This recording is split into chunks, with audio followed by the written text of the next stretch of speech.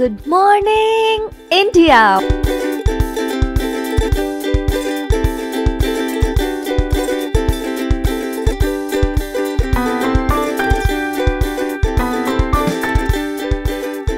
Monday to Friday. Back to back classes live from studio. अपनी सफलता को सुनिश्चित करने के लिए आज ही सब्सक्राइब करें wifi steady state exam channel को।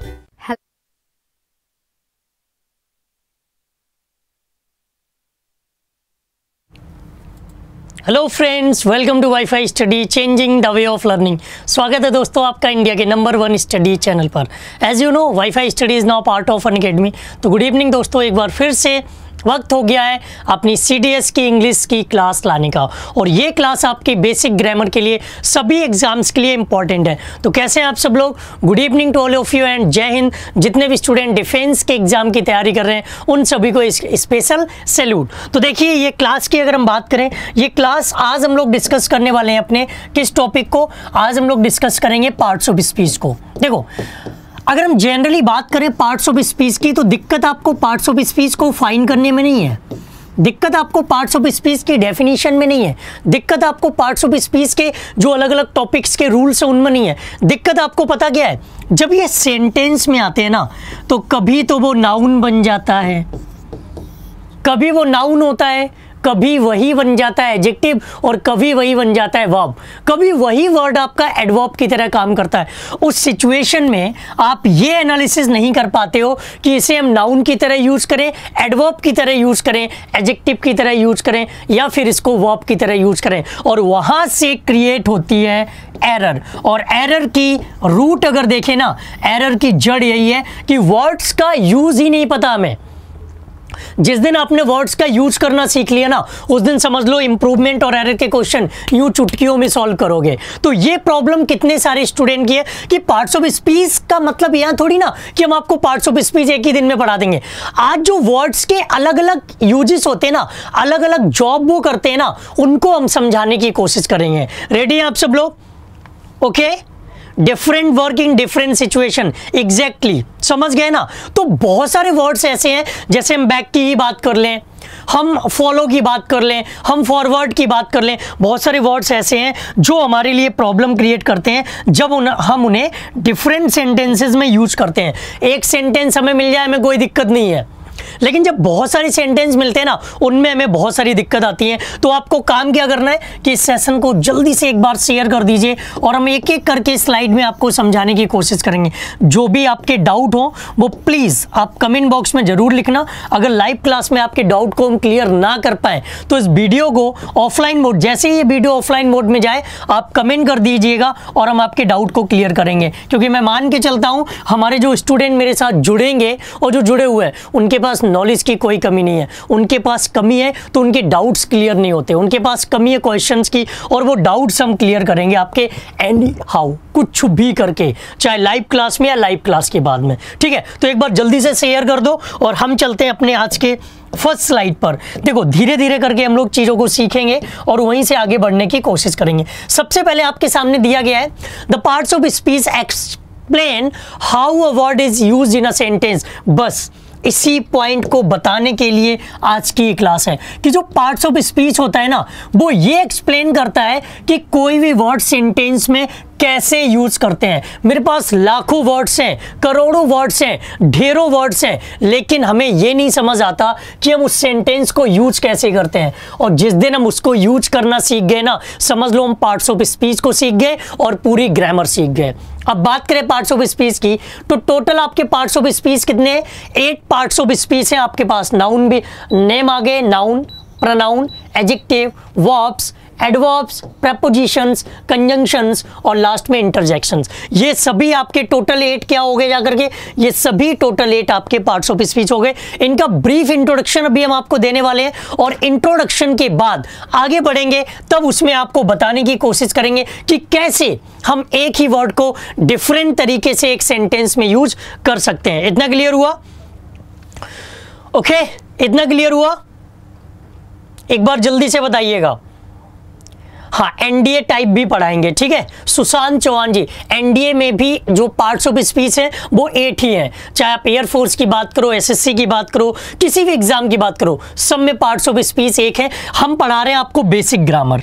हम यहाँ पर क्या डिस्कस कर रहे हैं? Basic grammar. और जब बेसिक ग्रामर की बात करते हैं तो बेसिक ग्रामर आपके सभी एग्जाम्स के लिए इंपॉर्टेंट है। आप अपने दिमाग को कितने भी तरीके से यूज कर लो, लेकिन पार्ट्स ऑफ स्पीच एग्जाम के नाम से चेंज नहीं होंगे, ये बात सबको आनी चाहिए, ठीक है।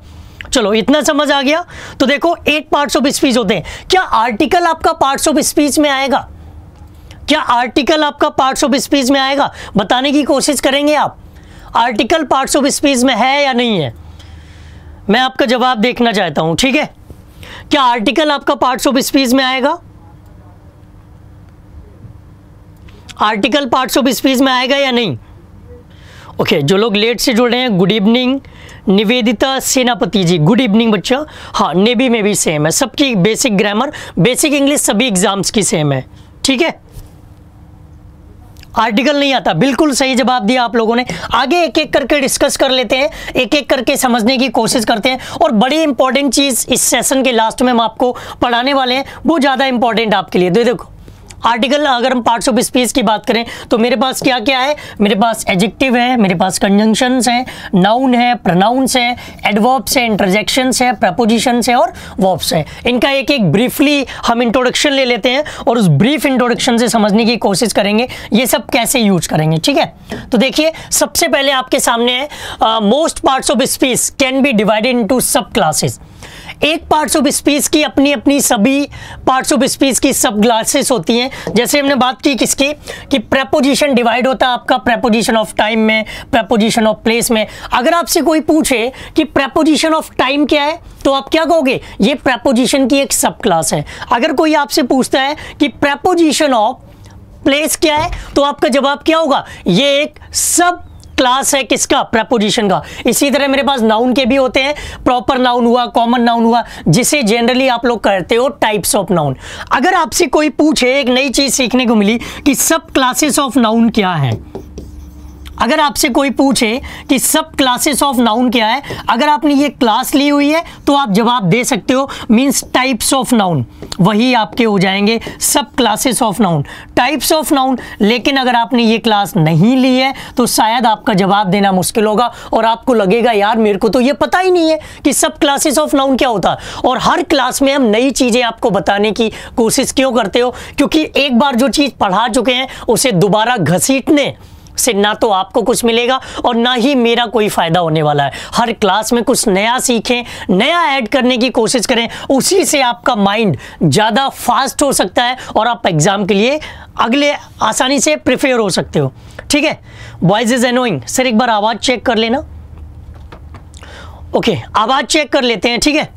इतनी समझ में आई आपको? कोई दिक्कत? कि अगर आपसे कोई पूछे कि सब क्लासेस ऑफ नाउन क्या है तो आप जवाब दे सकते हो ना आप। अगर आपसे टाइप्स ऑफ नाउन पूछता है तो आप जानते ही हो। क्या यहां पर सब क्लासेस ऑफ आर्टिकल भी होती हैं तो कोई जवाब देगा या नहीं? ओके, देखिए नोट करने के लिए आपको सेशन दोबारा देखना पड़ेगा। लाइव क्लास में समझो, कॉन्सेप्ट को समझो और दोबारा वीडियो देखो तब समझना, ठीक है। एक बात जल्दी से जवाब दीजिए, क्या आर्टिकल की भी सब क्लासेस हैं? अगर हैं तो जवाब दीजिएगा। क्या आर्टिकल की भी सब क्लासेस हैं? अगर हैं तो जवाब देना। घिसी पिटी चीजें नहीं, नया सीखिए और नई चीजों से ही बेसिक आपका स्ट्रांग होगा। आर्टिकल की सब क्लासेस हैं तो बताने की कोशिश करो कि आर्टिकल की सब क्लासेस कौन कौन सी हैं। मैं वेट कर रहा हूं आपके जवाब का। CTET के लिए अपनी क्लास दोपहर में होती है 1:30, पार्ट्स ऑफ स्पीच। अच्छा, अंकुर वोरा जी कह रहे हैं नो सर, कॉन्क्रीट नाउन क्या है? ये नाउन के टॉपिक में पढ़ाएंगे। आज केवल आपको ब्रीफली इंट्रोडक्शन मिलेगा पार्ट्स ऑफ स्पीच का, डिटेल में कल से अपना, कल नाउन पढ़ाने वाले हैं, कंप्लीट नाउन नहीं है। कुछ लोग कह रहे हैं नो, कुछ लोग कह रहे हैं नो। ओके, कुछ लोग कह रहे हैं नो। आर्टिकल का भी सब क्लासेस है भाई। डेफिनिट और इंडेफिनिट आर्टिकल पढ़े हैं ना आपने? डेफिनिट और इंडेफिनिट आर्टिकल पढ़े हैं ना आपने? तो सिंपल सी बात है भाई, डेफिनिट और इंडेफिनिट जो आर्टिकल आपने पढ़े ना, वही तो सब क्लासेस ऑफ आर्टिकल हैं। कुछ नया सीखो, समझ गए ना? कोई दिक्कत? ए एन दी जो है ना वो टाइप्स ऑफ आर्टिकल हो गए, सब क्लासेस में कहेंगे जब उनके नाम की बात करें। एन क्या है? इंडेफिनिट आर्टिकल है, द क्या है, डेफिनिट आर्टिकल है। समझ गए ना? चलो यही नई चीजें सीखते चलो, इनको नोट करते चलो और आप स्ट्रांग होते चले जाओगे इंग्लिश में। ठीक है, मूव करते हैं अपने नेक्स्ट स्लाइड में। अब दिया गया है, अगली स्लाइड में पढ़ने की कोशिश करो। इसमें क्या दिया गया, लिखा हुआ है, it is important to know that a word can sometimes in more than one parts of speech. ये सबसे इंपॉर्टेंट और सबसे बड़ी बात है कि स्टूडेंट को अगर ग्रामर आती है जिसको, तो इस लाइन की वजह से, जिसको किसी भी वर्ड का यूज करना आता है ना, उसकी ग्रामर अच्छी है। और अगर आपकी ग्रामर वीक है तो भी इसी लाइन की वजह से कि अगर आप डिफरेंट तरीके से वर्ड्स का यूज करना नहीं जानते हो तो ग्रामर थोड़ी सी आपको परेशान करेगी, आपको कभी एग्जाम में भी रुला सकती है, जब आप प्रैक्टिस कर रहे हो तब भी आपको डिमोरलाइज कर सकती है। तो अगर ये पता चल गया ना कि एक वर्ड को डिफरेंट तरीके से हम कैसे यूज करेंगे, जैसे हमने देखो इंक्रीज की बात की, इंक्रीज आपका एक वर्ब हो सकता है। एग्जांपल दिया गया प्राइसेस इंक्रीज्ड, यहां पर ये किसका काम कर रहा है, वर्ब का। आगे देखा increase can also be a noun, there was an increase, ये किसका काम कर रहा है, नाउन का। ये तो आसान वर्ड था, आपने पहचान लिया। कभी कभी कोई नया वर्ड आएगा, उसको आप कैसे पहचानोगे, ये तो आपका इंडेफिनिट आर्टिकल और आर्टिकल के बाद आता है नाउन। तो आपने देख लिया कि इंक्रीज यहां पर किसकी तरह काम आ रहा है, नाउन की तरह काम आ रहा है। समझ रहे हैं ना? अगर इसी तरह हमने लिख दिया इंक्रीज्ड, थोड़ा ध्यान से देखना, इंक्रीज्ड 1, तो कोई बताना चाहेगा इस कंडीशन में हमने इंक्रीज का यूज कैसे किया है, ये कौन सा पार्ट्स ऑफ स्पीच होगा, बताइएगा। ये दिक्कत सबको होती है कि एक वर्ड अगर मिल रहा है ना तब कोई दिक्कत नहीं, लेकिन उसी वर्ड को डिफरेंट तरीके से यूज करो तो सारे स्टूडेंट्स को प्रॉब्लम होती है। आप मानो या ना मानो, मैंने जितने भी स्टूडेंट्स से सुना है वो यही कहते हैं कि सर एक चैप्टर की एरर आए ना तो चुटकियों में सॉल्व करते हैं, लेकिन जब कई सारे टॉपिक एक साथ आते हैं, मिसलेनियस एरर आती तो चुटकी में ढेर भी हो जाते हैं। ऐसा है, ये रियलिटी है। बताएंगे आप ये यहां पर इंक्रीज क्या होगा जाकर के? सचिन जैन कह रहे हैं वर्ब होगा, okay, as a verb. Adjective Nilesh Kumar कह रहे हैं एडजेक्टिव। प्रीफिक्स और सफिक्स इसके बाद स्लाइड में है मेरे पास, इसके बाद स्लाइड में कलेक्टिव नाउन, एडजेक्टिव। बहुत सारे लोग गलत जवाब दे रहे हैं, कोई बात नहीं, यहां पर ये वन को क्वालिफाई कर रहा है और ये है इंक्रीज्ड आपका एडजेक्टिव। ये क्या है यहां पर, एडजेक्टिव। ये जो दिक्कत है ना, ये दिक्कत सॉल्व करने के लिए आपको बेसिक से गुजरना पड़ेगा। अगर आप डायरेक्ट क्वेश्चन में जाते हो तो वो आपके लिए एक प्रॉब्लम क्रिएट करने वाली बात हो सकती है। आपको इस तरह के बेसिक से गुजरना ही पड़ेगा। समझ रहे हो मेरी बात को? यहां तक क्लियर है ना? ये एडजेक्टिव की तरह काम कर रहा था। क्यों ऐसे है, काम करता है, क्यों ये डिफरेंट होता है, इसके लिए देखते रहिए आप हमारी आगे की क्लासेस। और अभी चलते हैं आगे की स्लाइड पर। आगे की स्लाइड में आपको दिया गया है कि नाउन क्या है। सब लोग जानते हैं नाउन एक नेमिंग वर्ड है। अगर हमने किसी का नाम रख दिया तो वही हमारा क्या हो जाएगा, नाउन हो गया। अगर हमने किसी का नाम, जैसे आप सब, नाउन के एग्जाम्पल है, आप सब के नाम है, आप सब के मम्मी के, पापा के, भाई बहन, आपके गांव गली मोहल्ला, आप जो चीजें यूज करते हो, जिनका भी नाम है, वो सारी चीजें आपकी क्या हो गई जाकर के, वो सारी चीजें आपकी हो गई नेम। ठीक है, इसमें दिया गया noun is the name of person, place, thing और आइडिया। एग्जांपल्स भी दिए गए, Daniel, London, table, dog, teacher, pen, city, happiness. Example sentence में भी दे दिए, स्टीव लिव्स इन सिडनी, तो स्टीव्स भी नाउन और सिडनी भी आपका क्या हो गया, नाउन। या मैरी भी यहाँ पर नाउन हो गया जाकर के, पेन नाउन हो गया जाकर के, पेपर नाउन हो गया जाकर के, लेटर्स नाउन हो गया जाकर के। तो एक सेंटेंस में बहुत सारे नाउन्स आपको मिल सकते हैं। यहाँ पर तो हम सिंपल इंट्रोडक्शन आपको दे रहे हैं, कल से अपने टॉपिक वाइज चलेंगे, कल से नाउन पढ़ाएंगे और एक ही क्लास में लगभग 20+ रूल्स कराने वाले हैं हम नाउन के।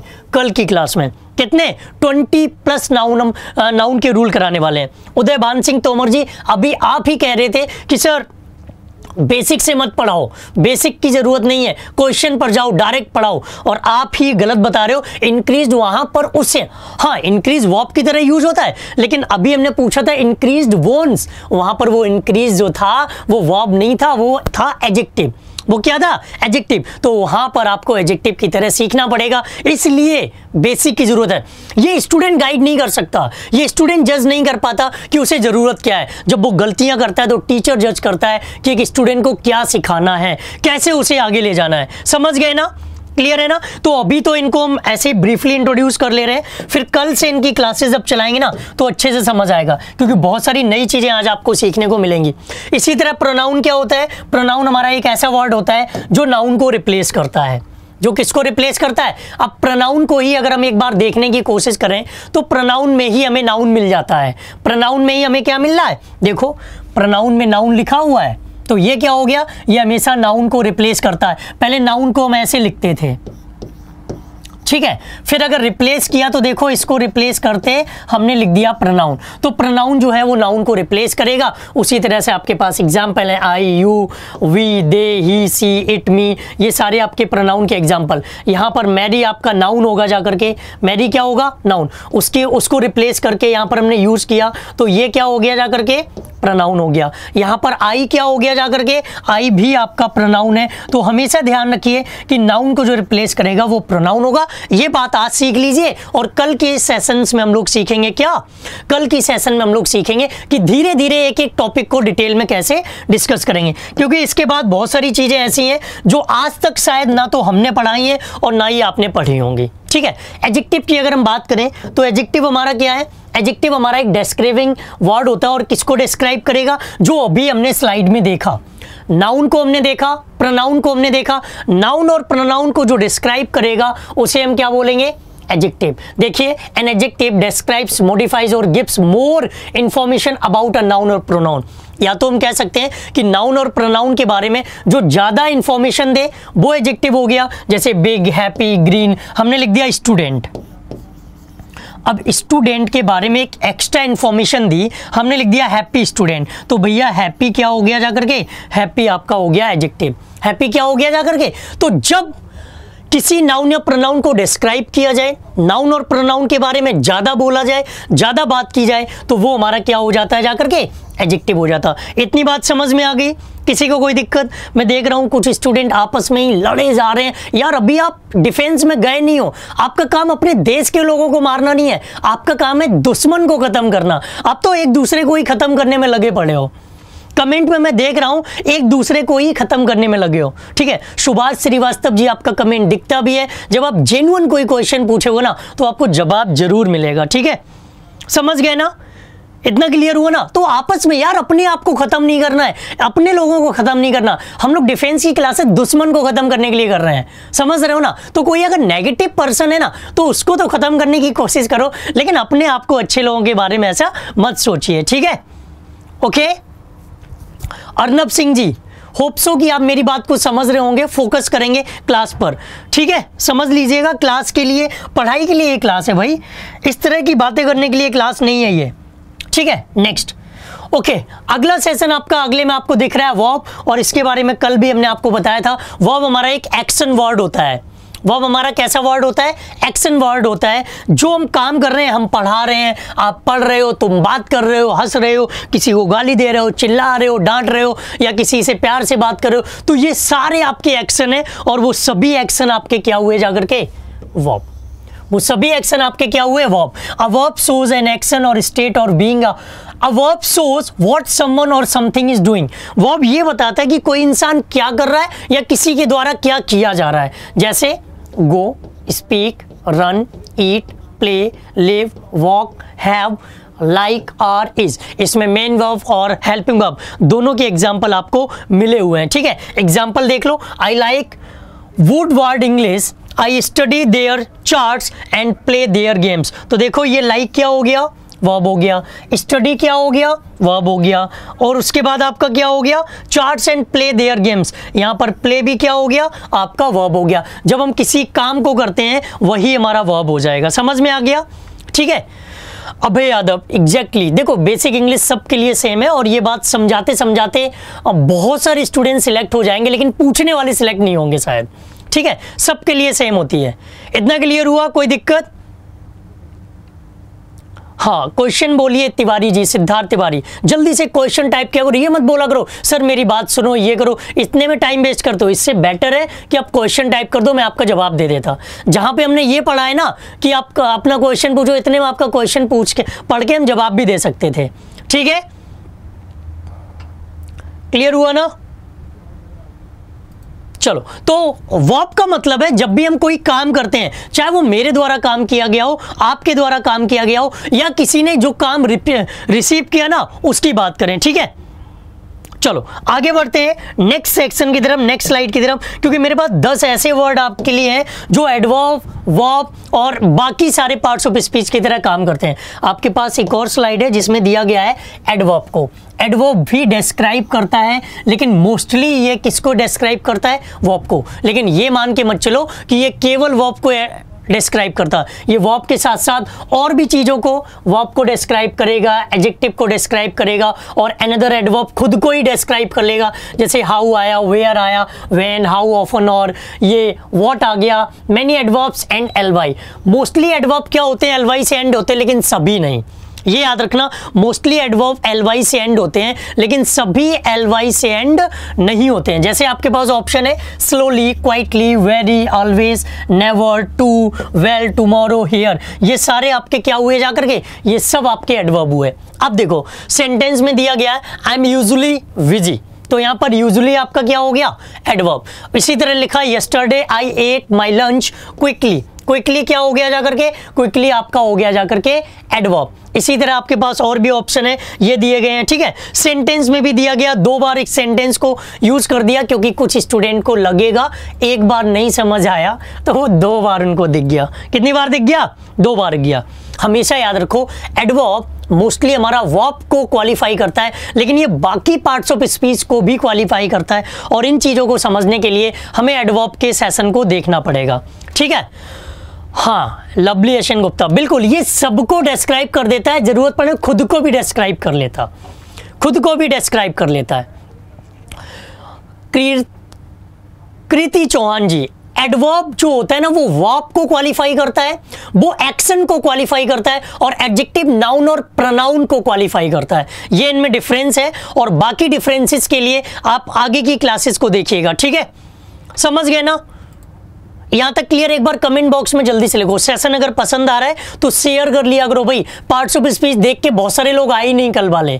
ठीक है, पार्ट्स ऑफ स्पीच देख के आए ही नहीं बहुत सारे, लेकिन उन्हें नहीं पता इस सेशन के बाद जो लास्ट में हम 10 वर्ड कराने वाले हैं वो शायद आज तक हमने कभी किसी क्लास में खुद भी नहीं कराए हैं, और उन पर काफी वर्क करने के बाद वो आपके लिए लेकर आए हैं। ठीक है, यहां तक क्लियर हो गया? ओके, समझ आ रहा है ना? कोई दिक्कत तो नहीं है यहां तक? हाँ, सेशन पसंद आए तो आप चाहें तो लाइक कर सकते हैं, शेयर जरूर किया करो अपने दोस्तों के बीच में। ओके, थैंक यू मिलन मंडल जी। तो चलते हैं अपने नेक्स्ट स्लाइड की तरफ, देखते हैं कि नेक्स्ट स्लाइड में मेरे पास क्या है। बाकी के पार्ट्स ऑफ स्पीच को भी जल्दी से हम लोग डिस्क्राइब करते हैं, फिर वो 10 क्वेश्चन पे चलते हैं जिनके लिए ये क्लास हमने ऑर्गेनाइज की है। प्रपोजिशन क्या है? प्रपोजिशन हमेशा रिलेशन शो करता है। ये क्या शो करता है? रिलेशन। अब preposition shows the relationship of a noun और प्रोनाउन टू अनदर वर्ड। इसका मेन काम है कि नाउन और प्रोनाउन का अदर वर्ड के साथ रिलेशन कनेक्ट करता है। ये टाइम को इंडिकेट कर सकते हैं, ये प्लेस को इंडिकेट कर सकते हैं, और रिलेशनशिप को भी इंडिकेट कर सकते हैं। आपके पास एग्जाम्पल है eight, on, in, from, with, near, between, about. आपको याद होगा प्रपोजिशन की वो लास्ट क्लास में कपल वाली और ट्री वाली ट्रिक, कपल वाली और ट्री वाली ट्रिक आपको याद है ना? वो ट्रिक अगर आपको याद है तो प्रपोजिशन आपके लिए बहुत आसान हुआ होगा। ये मैंने नहीं बोला, ये हमारे बहुत सारे स्टूडेंट्स ने बोला कि सर उन ट्रिक्स के बाद प्रपोजिशन बहुत आसान हुआ। तो अभी भी अगर आपने प्रपोजिशन के वो सेशन नहीं देखे तो पुरानी क्लासेस से देख लेना, नहीं तो इस बार कुछ और नई ट्रिक्स आपको बताने वाले हैं। वो कपल और ट्री के अलावा भी कुछ ट्रिक्स तैयार किए हैं, उनको भी हम आपको बताने वाले हैं। ठीक है, आगे एग्जाम्पल दिया गया I left my keys on the table for you. अगर हम यहां से इस ऑन को रिमूव कर दें, ऑन को हटा दें, और यहां से अगर हम फॉर को हटा दें, तो देखो इस सेंटेंस का मीनिंग कहां से कहां जाता है। देसी भाषा में कहें तो ये सेंटेंस के गुड़ का गोबर करने वाला है। देखो I left my keys the table you, sentence का मीनिंग ही नहीं पता चल रहा, किस दुनिया से आया और किस दुनिया में चला गया। अगर हम इसके ऑन और ऑफ को लेकर आ जाते हैं, जो प्रपोजिशन आपके पास थे अगर हम उनको लेकर आ जाते हैं तो आपको उसमें समझ में आ जाएगा, वो आप इजीली समझ सकते हो। ठीक है, इतना क्लियर हुआ? इतना क्लियर हुआ ना? ठीक है, सब गायब हो जाता है, ये वाली चीज समझ आई आपको कि अगर हम यहाँ पे ऑन और फॉर को लगा दें तो सेंटेंस मीनिंगफुल हो जाता। तो प्रेपोजिशन का जो काम है ना वो ये काम है कि एक तो ये रिलेशनशिप बताता है, और जब रिलेशनशिप बताता है तो सेंटेंस हमारा कैसा होता है, मीनिंगफुल हो जाता है। मेरी बात आपको समझ में आई? मेरी बात आपको समझ में आई? वो ट्रिक बताएंगे, लेकिन आज तो इंट्रोडक्शन, आज भी तो ट्रिक्स बताएंगे आपको, आज भी कुछ नई ट्रिक्स बताएंगे, लेकिन वो पहले ही बता चुके हैं। ठीक है, पहले हमारी क्लासेस हुई हैं, आप सर्च कर सकते हो यूट्यूब पर कि प्रेपोजिशन बाय संजीव सर, तो जो पुरानी ट्रिक्स है ना वो आपको मिल जाएंगी। फिलहाल चलते हैं अपने नेक्स्ट स्लाइड पे और देखते हैं नेक्स्ट स्लाइड में कंजंक्शन। मेरे पास क्या है, कंजंक्शन। भाई बिल्कुल फेविकोल वाली बात करता है ये, फेविकोल, फेविक्विक, किसी भी चीज को जोड़ना हो ना तो कंजंक्शन को याद कर लो। तो कंजंक्शन हमारा क्या होता है, एक ज्वाइनिंग वर्ड होता है। ये दो वर्ड्स को जोड़ेगा, दो आइडियाज को जोड़ेगा, दो फ्रेजेस को जोड़ेगा, दो क्लॉजेस को जोड़ देगा और सेंटेंस में ये शो कराएगा कि भाई हम एक हैं। मतलब ये यूनिटी को बताता है, टीचर और स्टूडेंट एक हैं। अगर इस चीज को ऐड करना चाहो तो ये कौन बताएगा, कंजंक्शन बताएगा। कौन बताएगा, कंजंक्शन बताएगा। तो कंजंक्शन का काम ये है, ज्वाइनिंग वर्ड्स, ये एक दूसरे को ज्वाइन करने का काम करते हैं। एग्जांपल आपके सामने है, एंड, और, word, because, so, yet, unless, since. इसके लिए भी हमने कई सारी आपको ट्रिक, फैन बॉयज वाली ट्रिक बताई थी और वो एक्स्ट्रा वर्ड वाली ट्रिक बताई थी, तो उनका यूज करेंगे आगे। I was hot and exhausted but I still finished the marathon। ये जो what वर्ड है ना, ये दो सेंटेंस, ये तो सेंटेंस 1 हो गया, ये सेंटेंस आपका 2 हो गया। ये दोनों किससे जुड़ रहे हैं, वर्ड से, तो वर्ड हमारा क्या हो गया, ये कंजंक्शन हो गया, एक ज्वाइनिंग वर्ड हो गया। होप सो ये चीज इतनी टफ नहीं थी आपके लिए। नेक्स्ट पे चलते हैं। नेक्स्ट आपके सामने इंटरजेक्शन। अभी आप बैठे हो क्लास में, रूम में, टेबल पर, चेयर पर और अपनी क्लास को देख रहे हो। अचानक से आपके ऊपर गिर जाए छिपकली या चूहिया निकल जाए पैर से ऊपर, चूहा भी निकल सकता है, दोनों में से कोई भी अगर आपके पैर से ऊपर से निकल जाए, फिर आपका जो एक्सप्रेशन होगा ना उसे ही कहते हैं इंटरजेक्शन। उसे ही क्या कहते हैं, इंटरजेक्शन। इवन जब इंजेक्शन लगता था ना और आप जब एक्सप्रेस करते थे, इंजेक्शन बचपन में आपको लगा होगा और डरते भी होंगे बहुत आप लोग इंजेक्शन से, हम तो आज भी डरते हैं। और अभिषेक सर बैठे हुए ना, ये तो मतलब डर गए सोच के इंजेक्शन। तो इंजेक्शन लगने पर जो एक्सप्रेशंस आपके होते थे, उन एक्सप्रेशंस को ही हम कहेंगे इंटरजेक्शन। और वो इंजेक्शन का बड़ा भाई सा लग रहा है, ये इंजेक्शन का बड़ा भाई सा लग रहा है। ऐसा लगता है कि भैया ये भी इंजेक्शन के घर परिवार का है, क्योंकि इसको सुनते ही मेरे मुंह से निकला ओ, हे, हाय, या हम लोग कह सकते हैं आउच, दैट हर्ट, या कोई भी चीज जो जब भी आप एक्सप्रेशंस दें, आपके मुंह से एक्सप्रेशन निकले। आप लोग बताना चाहोगे कि इंजेक्शन लगते ही आपका एक्सप्रेशन क्या हुआ करता था, याद है आपको? आपका एक्सप्रेशन क्या हुआ करता था? To negative meaning sentence, what exactly? अच्छा, महिपाल नेहरा जी नहीं डरते हैं, शायद आप डॉक्टर होंगे पिछले जन्म में, आपने बहुत सारे इंजेक्शन लोगों को लगाए होंगे, तो आप क्यों डरोगे भाई? ठीक है, विस्मयादि बोधक, अच्छा हिंदी बता दी। जो लोग लेट से जुड़े हैं तो good evening to all of you. समझ आ गया ना? फॉर भी आपका एक कनेक्टर होता है, कंजंक्शन होता है, जो कोऑर्डिनेटिंग कंजंक्शन होता है। आगे कंजंक्शन की क्लास में डिस्कस करेंगे। मूव करते हैं नेक्स्ट स्लाइड पे। अब आपके सामने है कि अगर नाउन को आपको पहचानना हो ना, तो नाउन को आप कैसे पहचानोगे? एक तो वर्ड से आप लोग तैयार कर सकते हो, सेंटेंस से, वो हम अभी आपको बताएंगे। ई आर आ जाए, आई सी E N E double S S I O N, A N C M E N T S double O D D O M, I C E N E double S S I O N, A N C E M E N T, या फिर सी by, I S T, I T by, SIP, ये सारी चीज़ें आपकी आ जाए ना, तो ये सारी चीज़ें आपकी क्या होगी जा करके, ये सब आपको मिल जाएंगी नाउन। ऐसे हजारों लाखों करोड़ों वर्ड्स आप बना सकते हो, समझ सकते हो। एक और जो लास्ट क्लास में हमने ट्रिक बताई थी कि दुनिया में हर वो चीज जिसको हम टच कर पाए, जिसको हम क्या कर पाए, टच कर पाए, वो भी हमारा नाउन होता है। आपने मेरे को टच किया, मैं नाउन हो गया। आपने बचपन में शैतानी करते थे कि घर निकल रहे होते थे गली से और देखा भाई किसी की डोरबेल लगी हुई है और डोरबेल लगा के भागते थे, तो वो डोरबेल को आपने टच किया, वो भी क्या हो गया, नाउन। और अगर दरवाजे पर वो डोरबेल वाला पर्सन मिल गया और आपको पकड़ के उसने कूट दिया, तो आप भी उसके लिए नाउन हो गए, उसने भी तो टच किया है भाई। बचपन में टीचर ने आपको पीटा होगा, आपको टच किया होगा। दुनिया में जो भी चीज आपसे टच हो सके ना, बस वही आपका नाउन है। वही आपका क्या है, नाउन। सड़क पे जा रहे हैं, चौराहे पर खड़े हैं, एक कोई सज्जन निकल रहे हैं, उनसे बोला भैया जरा रुकना, और जैसे ही वो रुके आपने उनको टच किया और भाग लिए, नाउन है ये, तो नाउन है। और तेज भागना नहीं तो जबरदस्त कूद दिए जाओगे, वो आपको नाउन, प्रोनाउन, एडवर्ब, एडजेक्टिव सब बना डालेगा उसी चौराहे पर। समझ रहे हो मेरी बात? तो हर वो चीज जिसे आप टच कर सकते हो वो आपके लिए क्या हो जाएगा, नाउन। एक दो एग्जांपल आप लोग भी दे दो, अब क्लियर है ना। Noun is like item, atom, ATOM। क्या बोल रहे हो, कैसे, एक्सप्लेन करिएगा। हाँ, आप भी नाउन है भाई। भैया हमने मोस्टली चीजें बताई हैं, और सबसे पहले ये बताया हमने, सबसे पहले ये बताया। अब इसमें बहुत सारी चीजें आप जोड़ सकते हो, फील भी कर सकते हो। हमने टच करने वाली चीजें वो बताई जिनको आप टच कर सको, जो नहीं टच हो रही उनमें ये भी तो आ रहा है। इतने सारे वर्ड्स भी तो दिए हैं, ये पहले बताए वो बाद में बताया भाई साहब, वो बाद में बताया है। एवरी टचेबल, इमोशंस भी नाउन है। हर चीज हम टच नहीं कर सकते भैया। जब कोई ब्रेवरी दिखाता है ना, जब कोई बहादुरी दिखाता है ना, जब कोई ईमानदारी दिखाता है ना, तो सबसे पहले मन में आता है यार तुम्हारी ईमानदारी दिल को छू गई। सेंस आया ना टच करने का, आया ना सेंस टच करने का। जब भी आपके दिमाग में आता है यार आज बड़े खुश महसूस हो रहे हो तुम, महसूस मतलब आपके माइंड ने उस चीज को फील किया, आपके माइंड को उसकी फीलिंग टच हुई, तब आपने बोला कि हैप्पीनेस। समझ रहे हो ना? अब दिमाग लगाओ तो सब ऐसे ही ट्रिक से बन जाएगा, लेकिन हम नहीं चाहते कि हर चीज की आपके पास ट्रिक्स हो। आपको बेसिक पता हो, लॉजिक पता हो, आप उससे सॉल्व करो। ट्रिक्स केवल एक बेवकूफ बनाने का जरिया हो सकती है, इंग्लिश में हम कह रहे हैं। समझ रहे हैं ना? अब क्लियर हुआ ना? अरे भैया स्नेक को टच कर तो लेना सौरभ यादव, मेरी इतनी हिम्मत नहीं है, आप टच कर लो तो नाउन हो जाएगा वो, ठीक है। मोबाइल, लैपटॉप, कार, एरोप्लेन सब आपके नाउन होंगे, ठीक है। ओके, क्लियर हो गया? अब कोई दिक्कत किसी को, डाउट क्लियर हुआ ना आपका?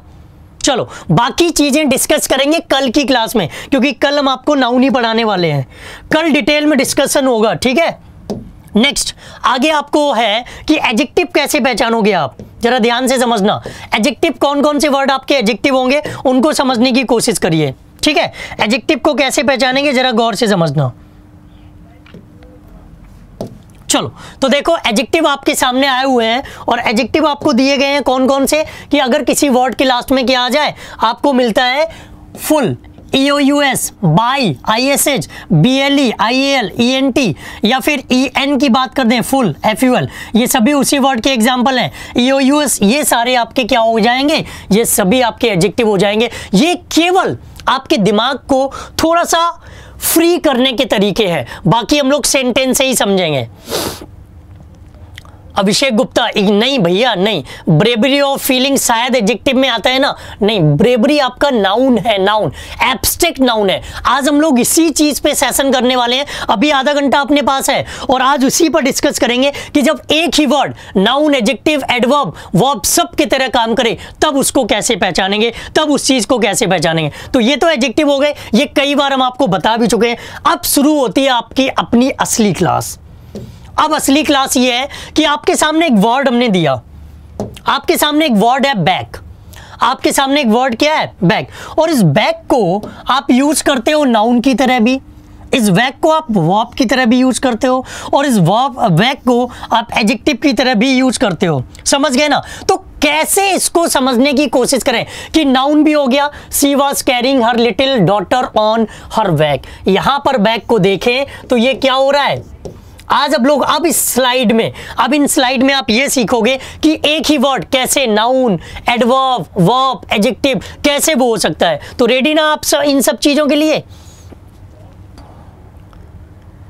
हिंदी मीडियम वाले जो हैं हम, यार मैं खुद यूपी बोर्ड से पढ़ा हुआ हूं, मैं खुद यूपी बोर्ड से पढ़ा हूं, ठीक है। इसमें देखो जरा ध्यान दो, बैक यहां पर क्या है, नाउन। जब वर्ब की तरह काम किया तो ये देखो बैकअप यहां पर किसकी तरह काम कर रहा है, वर्ब की तरह काम कर रहा है। अब इसी तरह से बैक एक ही फाइल है और एक ही फाइल को दो बार यूज कर दिया गया, तो देखिए यहां पर क्या दिया गया कि बैक आपका नाउन हो गया, यहां पर ये वर्ब की तरह काम कर रहा, और इस जगह पर देखो ये किसकी तरह काम कर रहा है, एडजेक्टिव की तरह। तो इस तरह की दिक्कत आपकी है या नहीं है, एक बार जल्दी से बताओ, एक बार जल्दी से बताइए। हाँ, ये भी बहुत अच्छा क्वेश्चन पूछा कि यहाँ पर ये जो बैक होगा ये कौन सा नाउन होगा। ये बैक, हम पीठ की बात कर रहे हैं, ये कौन सा पीठ है, ये बैक कौन सा, हमारी पीठ वाला, तो वो कौन सा नाउन होगा। पीठ तो भाई सबकी होती है और जो सबके पास हो वो कॉमन नाउन है। पीठ तो सबकी होती है और जो सबके पास हो वो कॉमन नाउन है। बस क्लियर हो गई बात, ठीक है, यहां क्लियर हुआ ना। मैं किस जगह हूं, मैं यूपी में इटावा से हूं। इटावा, इटावा सुना है ना। टू मच प्रॉब्लम होती है ना ये कि बैक आपका वर्ब भी हो गया, नाउन भी हो गया, एडजेक्टिव भी हो गया। ये सेंटेंस से पहचानेंगे। कैसे पहचानेंगे सेंटेंस, क्योंकि यहां पर बैक आपका नाउन है। एक भैया जी पूछ रहे थे कौन सा नाउन है, तो बैक पीठ है ना, पीठ सबकी है, जो चीज सबकी है वो नाउन है, कॉमन नाउन है, ठीक है। यहां वर्ब की तरह काम कर रहा है। बैकअप की बात करते हैं अक्सर अपने फोन, मोबाइल, लैपटॉप में हम बैकअप की बात करते हैं, ठीक है। एडजेक्टिव देखो, बैक पॉकेट। बैक पॉकेट का मतलब क्या है, पीछे वाली जेब अपनी। कौन सी जेब, पीछे वाली। एक आगे जेब होती है, एक पीछे जेब होती है, तो पीछे जेब उस जेब को क्वालिफाई कर रहा है, पॉकेट को क्वालिफाई कर रहा है, तो वो आपका क्या हो गया जाकर के, एडजेक्टिव। ये वाली स्लाइड समझ में आई ना, ये वाली स्लाइड समझ में आई ना। हाँ, आप कहाँ कहीं से भी हो, मैनपुरी, इटावा, कानपुर, मैं सबको जानता हूँ, सब एरिया मेरे अपने यूपी के और पूरे कंट्री को मैं पढ़ा रहा हूँ। मैं केवल यूपी वालों को नहीं, मैं सबको पढ़ा रहा हूँ, ठीक है। हाँ, इतना क्लियर हुआ ना। ये वाला समझ में आ गया। अश्विन खंडेलवाल तो जानते हैं मैं विधुना से हूं। क्या बात है भाई, याद है, पुराने स्टूडेंट हो आप। तो नेक्स्ट स्लाइड पे चले, उसको डिस्कस करेंगे। आशीष दुबे, यही तो गलत तरीका है, इसी वजह से आज शायद घूम रहे हो आप, इंग्लिश स्ट्रांग नहीं हो पाती। हर सेंटेंस का मीनिंग स्टूडेंट क्लियर करते हैं, लेकिन आप तो एक कॉम्पिटिटर हो यार, आपको कंपटीशन फाइट करनी। जितनी देर में आप एक सेंटेंस का मीनिंग करोगे ना एग्जाम हॉल में, उतनी देर में एक स्टूडेंट 10 क्वेश्चन सॉल्व करके सिलेक्शन ले जाएगा। वो तरीके सीखने हैं जहां कम से कम मीनिंग से ज्यादा से ज्यादा क्वेश्चन सॉल्व कर सकें, ठीक है। चलते हैं नेक्स्ट स्लाइड पे और उसके बारे में जानने की कोशिश करेंगे। नेक्स्ट स्लाइड आपकी है, दिया गया लाइट। अब आपको देखना है कि लाइट आपका नाउन कैसे है, वर्ब कैसे है और लाइट आपका एडजेक्टिव कैसे है। जरा ध्यान से समझना। यहां देखो आपको दिया गया लाइट, वैसे तो लाइट आपका क्या होता है, नाउन। यहां देखो, I put out the light. The आपका आर्टिकल है, द के बाद हमें क्या मिलेगा, नाउन ही मिलेगा। तो द लाइट आपका क्या हो गया जाकर के, यहां पर तो ये नाउन हो गया, ये क्या हो गया, noun. As a verb, the Windows late fresh air and light. यहां पर लाइट समझ में आ रहा है, ये प्रकाशित करना या प्रकाश डालने की बात हो रही है, तो यहां पर मतलब रोशनी आना। यहां पर ये वर्ब की तरह काम कर रहा है और वर्ब की तरह काम करने के बाद देखते हैं कि एडजेक्टिव कैसे होगा। He got off with a light sentence. अब देखो ये सेंटेंस को क्वालिफाई कर रहा है, तो लाइट यहां पर क्या हो गया, एडजेक्टिव। इससे एक चीज आपको समझ में आ रही है कि आप एक वर्ड को रट के उसके मीनिंग से ये नहीं सीख सकते कि कोई वर्ड कैसे यूज हो रहा है, क्या वो नाउन है, क्या वो वर्ब है, क्या वो एडजेक्टिव है। लेकिन अगर सेंटेंस का स्ट्रक्चर आपको पता है ना, तो आप ये सीख सकते हो, ये जान सकते हो कि वो आपका कौन सा पार्ट्स ऑफ स्पीच है। एग्री हो या नहीं हो, समझ रहे हो मेरी बात को या नहीं, मेरी बात समझ रहे हो या नहीं समझ रहे हो। इसका फॉर्म कब भरेगा, पूजा विनायक जी, सीडीएस की जो टेंटेटिव डेट है वो जून है, जून में फॉर्म आएंगे और आपका भरा जाएगा कब, एग्जाम होगा आपका 8 सितंबर को। अभी फिलहाल जो डेट आ रही है, चेंजेस हो सकते हैं उसमें।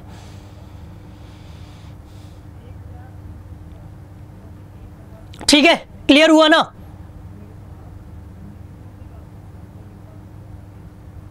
यहां तक क्लियर, कोई दिक्कत किसी को। हाँ बिल्कुल, शशांक जी बिल्कुल ले सकते हो आप। एग्जाम में गड़बड़ होती है क्योंकि आप गलत तरीके से यूज करते हो उसको। यहां तक समझ गए ना। तो सेंटेंस में यूज करना सीखो। एक वर्ड को वर्ड के अकॉर्डिंग नहीं, वो तो वो कैब हो गया, फिर उसे सेंटेंस में यूज करना सीखो, सेंटेंस के अकॉर्डिंग उसको पढ़ना सीखो। आगे चलते हैं और आगे की स्लाइड में आप लोग फिर से ध्यान देना। देखो एक बोर्ड और आपके सामने आया हुआ है, जो दिया गया है वो क्या है, फॉरवर्ड। आपको क्या दिया गया है, फॉरवर्ड। और फॉरवर्ड में आपको क्या मिल रहा है कि फॉरवर्ड में आप समझने की कोशिश करो।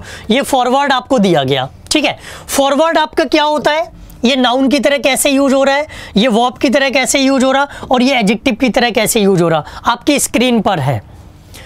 Our goals are to push forward, noun की तरह, नॉट पुल बैक। यहां पर फॉरवर्ड किसकी तरह यूज हुआ, नाउन की तरह। आगे दिया गया माई ईमेल्स वर फॉरवर्डेड, क्योंकि वर्ब की फॉर्म को हम चेंज करते हैं तो ये किसकी तरह काम कर रहा है, वर्ब की तरह। एडजेक्टिव की तरह, अ 12 months forward forecast is necessary, तो ये देखो यहां पर किसकी तरह काम कर रहा है, एडजेक्टिव की तरह काम कर रहा है। किसकी तरह काम कर रहा है, एडजेक्टिव की तरह। अब बताइए समझ आया, इतनी यहां तक समझ में आया आपको, क्लियर हो रहा है या नहीं, जल्दी से बताइए। CDS 1 और CDS 2 में कोई डिफरेंस नहीं, साल में 2 बार CDS का एग्जाम होता है। जो पहला एग्जाम होता है उसे हम कहते हैं CDS 1, जो ऑलरेडी 3 फरवरी को हो चुका है। आज उसका रिटर्न का रिजल्ट भी आ चुका है, जिन्होंने एग्जाम दिया था वो जरूर देखिएगा। और CDS 2 आपका सितंबर में होगा, कोई डिफरेंस नहीं होता, ठीक है। एक साल में 2 एग्जाम होते, तो एक को CDS 1 और एक को CDS 2 कह देते हैं। क्लियर हो गया ना। इस तरह के सेंटेंसेस की प्रैक्टिस की जरूरत है, इस तरह के सेंटेंसेस बहुत मेहनत करनी पड़ेगी, तब आप अच्छे से प्रैक्टिस कर पाओगे। एक और सेंटेंस हम आपके लिए लेकर आते हैं और उसके बाद कुछ सेंटेंस आपको खुद से सॉल्व करने होंगे, ठीक है। फिर कुछ सेंटेंस आपको ऐसे होंगे जो खुद सॉल्व करिएगा। नेक्स्ट आपकी स्क्रीन पर है, देखिए इसको भी ध्यान से समझना। आपको दिया गया है क्वाइट, आपके पास है कि नाउन की तरह कैसे काम कर रहा है। देखिए, the ringing of the telephone started early morning quite. उसके बाद वर्ब की तरह कैसे काम कर रहा है, देखो फॉर्म चेंज कर दी, ठीक है। उसके बाद देखिए एडजेक्टिव की तरह कैसे यूज हो रहा है, ये देखिए नाउन के साथ इसको यूज कर दिया, क्योंकि यहां पर वेडिंग आपका क्या हुआ है, नाउन है। तो सेंटेंस के स्ट्रक्चर के अकॉर्डिंग पहचानो। एक पर्टिकुलर वर्ड को ये कहना बिल्कुल गलत है कि वो एडजेक्टिव की तरह ही काम होगा, एडजेक्टिव की तरह ही यूज होगा, कोई और यूज नहीं होगा, केवल नाउन की तरह ही यूज होगा, कुछ और नहीं होगा, केवल वर्ब की तरह ही यूज होगा, कुछ और नहीं होगा। तो ये हम लोग वर्ड को देखकर एनालिसिस नहीं कर सकते। इसके लिए हमें सेंटेंस का यूज करना पड़ेगा, फिर उसके मीनिंग से नहीं, उसके स्ट्रक्चर पर फोकस करना पड़ेगा। किस पर फोकस करना पड़ेगा, स्ट्रक्चर पर। समझ गए ना, ओके। और ये इंग्लिश सभी एग्जाम्स के लिए, इंग्लिश बेसिक इंग्लिश हम पढ़ा रहे हैं जो सभी एग्जाम्स के लिए इंपॉर्टेंट है, ठीक है, सभी एग्जाम्स के लिए इंपॉर्टेंट है। क्लियर, चलो तो आज के सेशन को इतना ही रखते हैं। बेसिक सेशन था, बहुत सारे लोगों को बेसिक में जो दिक्कतें होती थी वो सॉल्व हो गई। साथ ही साथ हम आपको बता दें कि बहुत सारे स्टूडेंट की डिमांड थी, जैसे अपनी पिछली क्लासेस में हम लोगों ने किया कि बहुत सारे स्टूडेंट ऐसे हैं। अगर हम डिफेंस की बात करें ना, तो डिफेंस का जो कोर्स होता है ना, अगर आप ऑफलाइन कोचिंग में जाने की कोशिश करो तो ऑफलाइन कोचिंग में जाने के लिए आपको कम से कम पता है कितनी फीस देनी पड़ती है, कम से कम आपको फीस देनी पड़ती है 10 से 15 हज़ार रुपए। आप घर बैठ के फ्री क्लासेस ले रहे हो, मैं आपको फ्री क्लासेस दे रहा हूं। तो ये सबसे इंपॉर्टेंट चीज ये है कि आपको सीरियस होके नोट्स बनाने हैं, सीरियस होके पढ़ने हैं, समझना। ये फ्री ऑफ कॉस्ट आपकी क्लासेस है जिसमें हम मेहनत कर रहे हैं। साथ ही साथ अनअकैडमी के लर्निंग ऐप पर आज हमने CDS के 2 सेशन डाले हैं, जिसमें आपको प्रीवियस ईयर के क्वेश्चंस कराए हैं। 2 सेशन उसमें हमने कराए हुए हैं जो आपके बिल्कुल फ्री ऑफ कॉस्ट हैं। अगर आपके मोबाइल में अनअकैडमी लर्निंग ऐप नहीं है तो उसको डाउनलोड करो, क्योंकि डेली हम CDS के उसमें कुछ क्वेश्चंस कराते रहेंगे। क्योंकि क्लास में कॉन्सेप्ट क्लियर करो, एग्जाम ओरिएंटेड क्वेश्चन करो, प्रैक्टिस के लिए आपको वहां पर सेशन देखना पड़ेगा। साथ ही साथ अगर घर बैठ के आप किसी भी चीज की तैयारी करना चाहते हो, एग्जाम की तैयारी करना चाहते हो, तो आप हमारा इसका प्लस कोर्स ज्वाइन कर सकते हो। उसके लिए हम आपको एक वीडियो दिखा रहे हैं, उसको कैसे ज्वाइन करेंगे, तो उस प्रोसेस से आप उसको ज्वाइन कर सकते हो। वीडियो आपके स्क्रीन पर आएगा। ये 15 तारीख से स्टार्ट हो रहा है प्लस कोर्स, तो आपके पास टाइम है, आप उसको ज्वाइन कर सकते हो घर बैठ के, चाहे वो लड़का हो या लड़की हो, घर बैठ के वो पढ़ाई कर सकता है।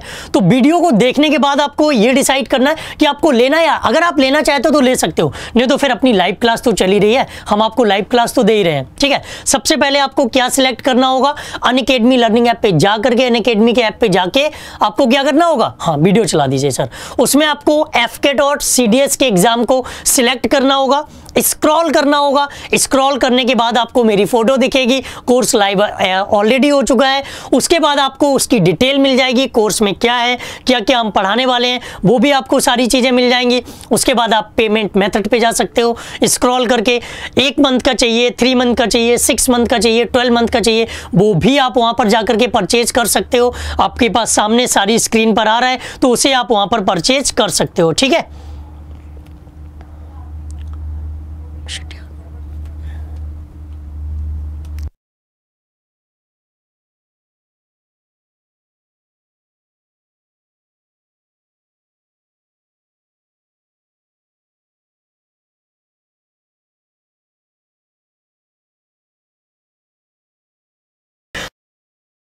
सेशन को और शेयर किया करो, जिससे कि ज़्यादा से ज़्यादा स्टूडेंट अपने सेशन को ज्वाइन कर सकें। और जो भी आपके डाउट्स रहे ना, वो कमेंट बॉक्स में जाकर के आप हमें कमेंट कर सकते हो, जिससे कि हम आपके ऊपर इंप्रूव कर सके और अगले दिन उस सेशन को आगे बढ़ा सके। Thank you so much, bye bye, take care and जय हिंद।